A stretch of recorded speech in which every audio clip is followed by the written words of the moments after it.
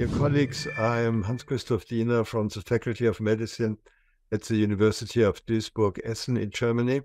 And in this month's video, I would like to give you an update what has been reported during the International Headache Congress in Seoul in September.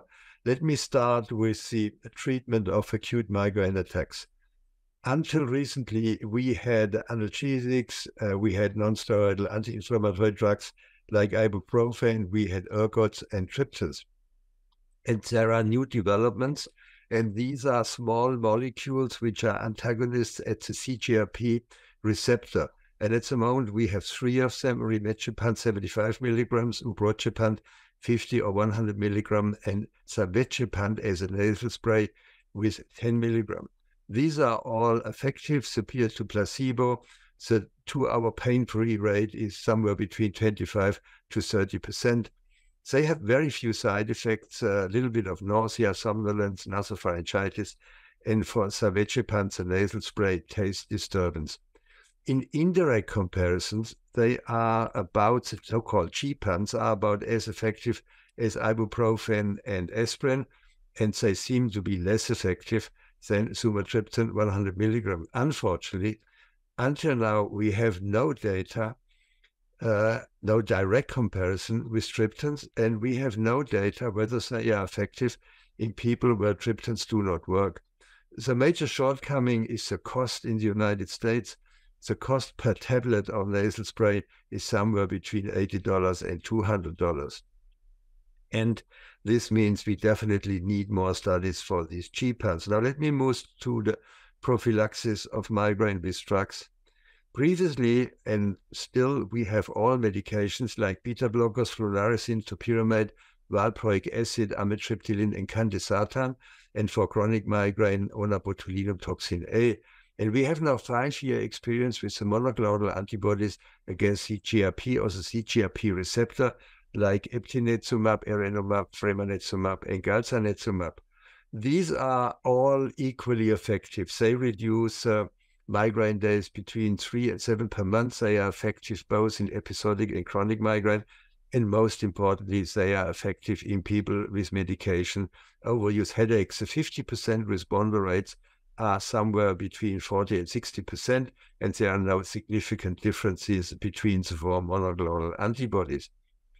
The major advantage is a very good tolerability profile, and very few patients terminate treatment because of adverse events.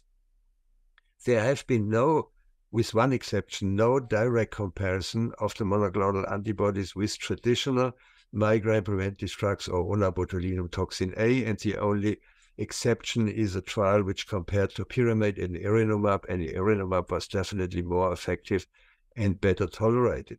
At the moment, the recommendation is to use these monoclonal antibodies for 12 months in episodic migraine and 24 months in chronic migraine, and then pause. And then it usually turns out that between 50 and 70% of these patients need to continue the treatment.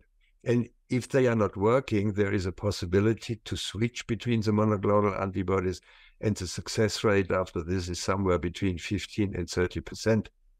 Now, gepants were also developed for the prevention of migraine. And here we have rimegepant 75 milligrams every other day, or atogepant 60 milligrams daily. They are effective, but in indirect comparisons, they are less effective than the monoclonal antibodies. And at present, we have no comparative trials with monoclonal antibodies, also traditional migraine preventive drugs. Potential patients would be patients who have needle phobia or patients who do not respond to monoclonal antibodies. Again, the biggest shortcoming are costs in the United States. The cost per year for migraine prevention or prophylaxis is between $12,000 and $20,000. But finally, we also had very exciting news. And there is a new therapeutic approach via PACAP. PACAP is pituitary adenylate cyclase activating polypeptide, and has similar biological actions like CGRP, but additional actions.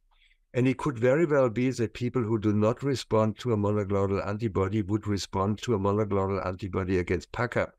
And at the Congress, the first randomized placebo-controlled trial with a monoclonal antibody against PACAP was presented, and this monoclonal antibody was definitely effective in a population of people who failed prior preventive therapy.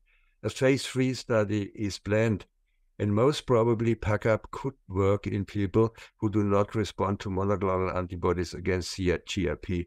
So, dear colleagues, ladies and gentlemen, we have now many choices for the acute treatment of migraine and migraine prophylaxis. We have new kids on the block, and we have to learn more how to use these drugs. What are the benefits? What are shortcomings? Ladies and gentlemen, I'm Hans-Christoph Diener from the Department of Neuroepidemiology at the University of Duisburg-Essen, and I would like to thank you for listening and watching.